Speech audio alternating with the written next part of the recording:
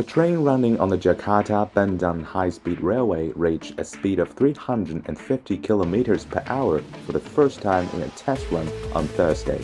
This milestone indicates that the HSR has met the design speed standard and accomplished the interim goals of the dynamic testing, which started on May 22nd.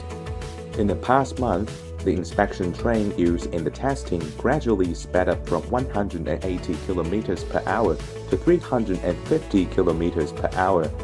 The functionality, performance, and various system indicators of the HSR have met the design requirements, paving the way for future trials and the official commencement of operation.